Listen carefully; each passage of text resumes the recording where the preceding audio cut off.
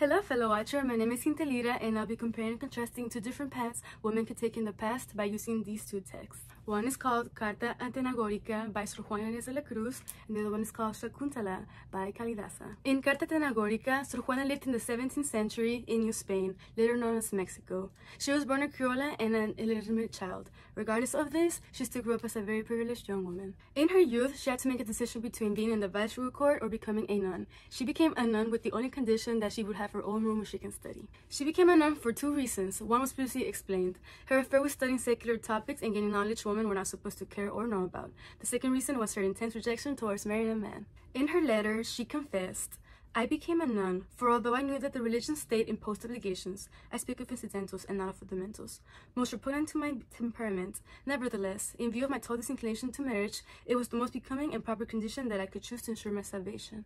To her, marrying a man is dooming her soul to a life not worth living, and the only salvation was to avoid that path completely.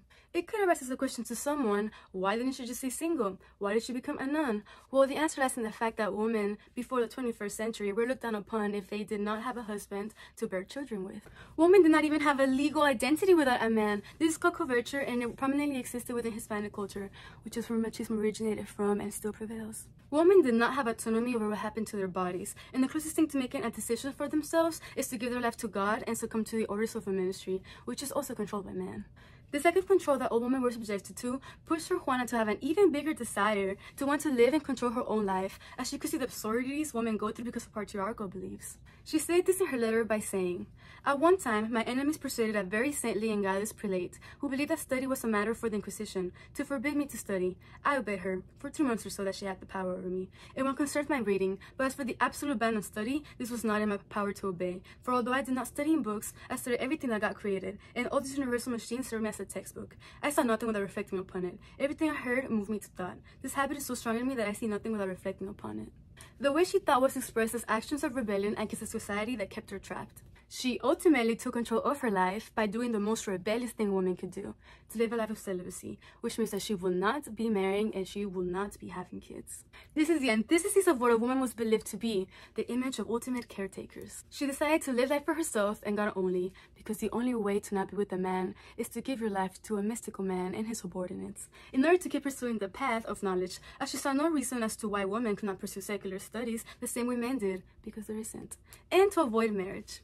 At the end of her letter, she starts naming women who have written profound texts that have impacted her, as to make a point that there's not a lack of intelligent women, but ignorant men who are not looking for them.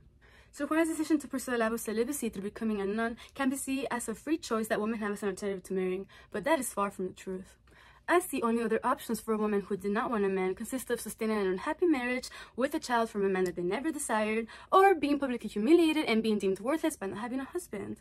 The worst part is that sometimes the choice is taken away from the woman, as it happened to Shakuntala and Kalidasa.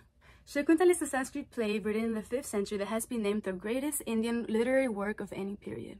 It is about an ascetic woman named Shakuntala and a king named Dushyanta who fall in love, but the curse of Durvasas, a man who is a sage, falls upon them after Shakuntala made the mistake of not welcoming him properly, making the king forget that she is his wife and they're expecting a child together.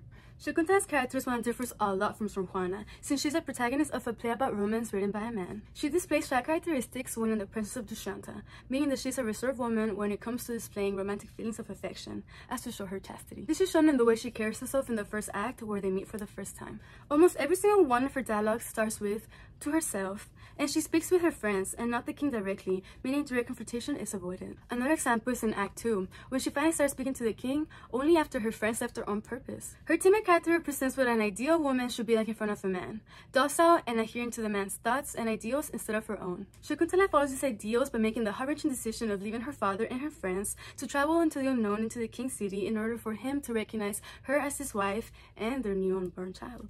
This decision weighed heavily on her as she left the only world she knew. Her journey to leave the hermitage to visit the king can be seen as a metaphor for her leaving her youth behind, or her father, to become a mature woman and marry the king, another man.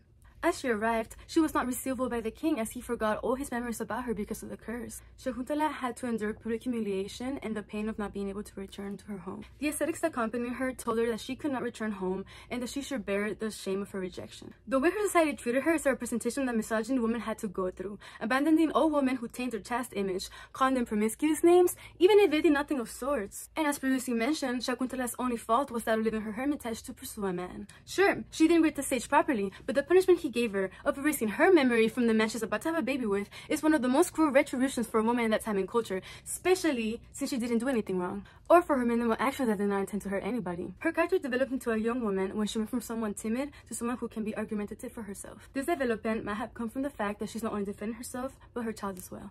Her bravery can be shown with the following quote. "Alright, I may be a self-willed wanton woman, but it was faith in the pure dynasty that brought me into the power of a man with honey in his words and poison in his heart."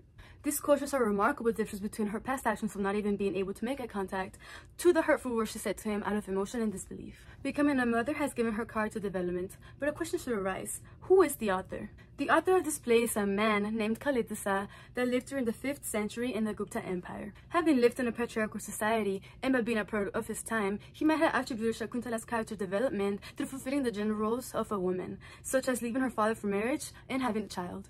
Her coming of age seems to be driven by roles that only a woman can fulfill, which captures exactly how men view women. To compare and contrast both texts and how their choices affected them individually, Sor Juana was the opposite of what Shakuntala represents. Shakuntala was the ideal woman described by a man, and she fulfilled all the ideals of being a devoted wife, while Sor Juana desired a celibate lifestyle. This difference brought upon them completely different ways of living their lives, even though they were both women in patriarchal societies. Sor Juana lived a life dedicated to her studies, without worrying about fulfilling any gender roles. On the contrary, she was an advocate against them through her letters. Shakuntala, however, being a character in a story, represents femininity and womanhood, accepting her role as a mother and a wife. However, her life took a tragic turn, and she was forced to live a life full of shame and guilt due to the ideas that her society carried. Even though the outcome of their lives turned out completely different, there's an argument here to make that it was not out of their own volition. The patriarchal societies they endured, even if they came from different time periods and cultures, shaped the options women had available as to how they could live their lives. If Sor Juana were to be alive in this very day and age, it can be assumed from the quotes in her letter that she would choose to go to university without the need to pursue theology. And as for Shakuntala, well, she was a fictional woman written by a man, so her behavior wouldn't have changed as much, but at least she would not have been an outcast for having a child out of wedlock. Every aspect of their life was not of their own decision, even though they thought so. It was a decision of men in the patriarchal society, which means they lacked true free will. They both endured hardships, Sor Juana having her belittlement of being a woman who was more knowledgeable than most men, and Shakuntala by having repressed shame because of the views of the society around her. The big question, why is this important? This is important because these works represent opposite views on women. Shakuntala representing an ideal woman in the perspective of a man, and Sor Juana representing the potential women have. Women are much more than mothers and cooks. These stories represent how far society has come in understanding that women deserve equality. Women can make decisions for themselves, but due to a patriarchal society, these decisions were limited to something only men wanted. Sor Juana becoming a nun should not have been her only option if she did not decide to be with a man, and Shakuntala should not have been shamed for her actions. These texts represent how society has progressed, and I'm going to end it with a quote from Sor Juana's poem that Shakuntala would have enjoyed. Pues, ¿para qué os espantáis de la culpa que tenéis? Queredlas cual las hacéis, o hacedlas cual las buscáis. Thank you for watching.